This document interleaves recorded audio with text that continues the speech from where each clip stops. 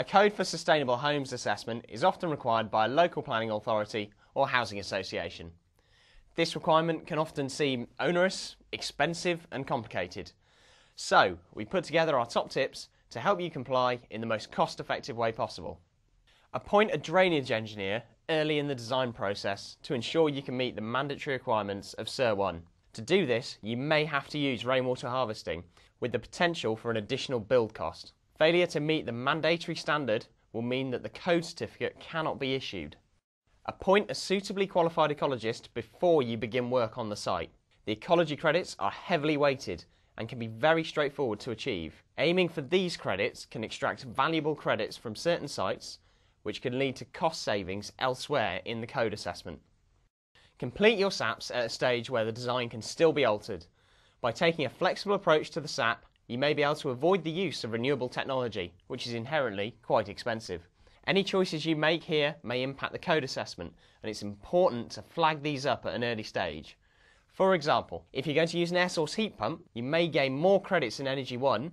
However, due to the high NOx emissions associated with grid electricity, you won't be able to achieve any credits for Pollution 2. Enhance the building fabric.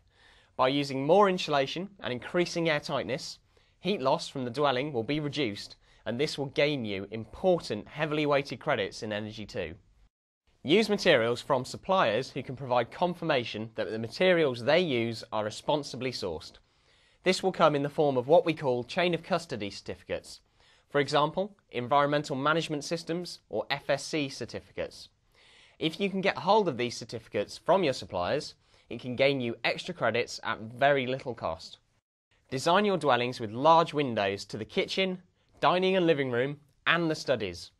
This will gain you heavily weighted credits under the Health and Wellbeing section for daylight factors. Register with the Considerate Constructors scheme.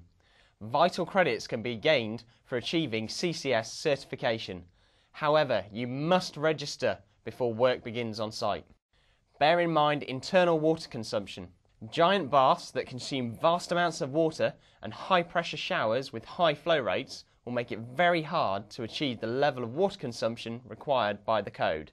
Be prepared to make compromises on other fittings if you want the big bath or the pressure washer shower.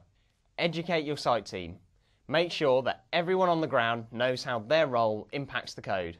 This will make implementing the code design much more straightforward and could also gain credits running a site to best practice guidance or monitoring site energy consumption. And last but certainly not least, don't leave everything to the last minute. Start gathering the evidence early on. In an ideal world, the design stage assessment should be completed before work begins on site. Doing this, you'll avoid any unpleasant surprises, and it will make the post-construction stage quick, straightforward, and avoid any unnecessary delays.